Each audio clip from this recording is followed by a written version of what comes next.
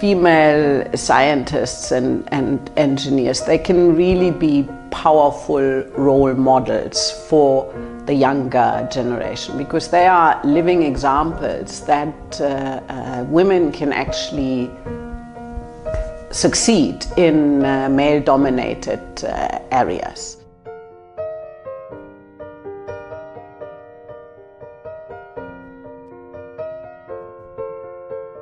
Yes, of course. I think this kind of study can bring me to one new world.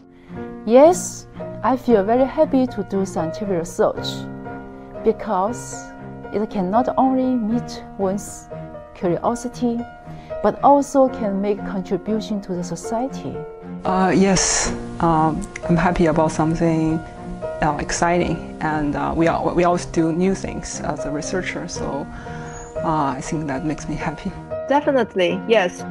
Seeing my inventions and my work can help others and serve the society makes me feel very happy and content. I think both are important. As a researcher, I feel like curiosity is the most important thing. But as a professor, as a teacher, I think responsibility is more important. I think it depends, and for me, I'm so lucky that the responsibility for me is matches the curiosity. I think both are equally important, particularly if it is driven by curiosity, then one will be even more excited and will give all one's energy for the mission. Curiosity motivates you to find out why, while mission guides you to through the journey to the destination. Both are important.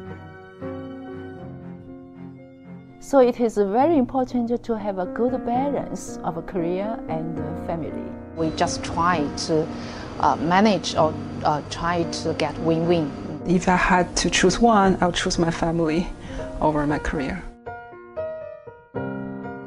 Sure, I'm afraid of failure, but it's part of life. No, I think that's common, and we should all accept and embrace that.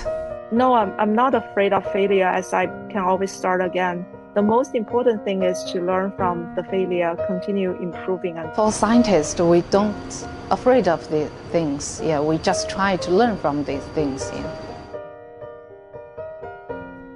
Of course, we have some advantages, and I think we are sometimes will notice the details. No, it is difficult to say that girls have unique advantages in scientific research. Some fields girls may have advantage, some are probably not. But basically, girls can do what boys can. No, but I think as a woman, we can all do things as great as those men. Being a woman, I think I might be able to better understand or sense some challenges that women might face at work, as I've been there myself, which hopefully can help me foster women employees' career growth.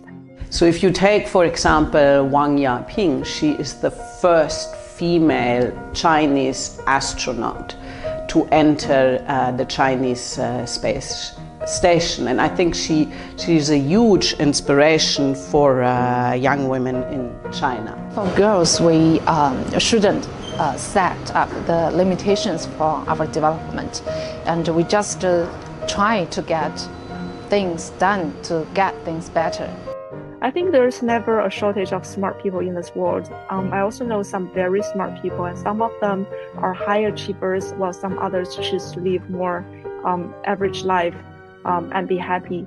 If we look at those successful people, smart or not, they all have put a lot of or tremendous amount of effort in the things they do. Chinese scientists, engineers can be very powerful advocates for gender equality in STEM.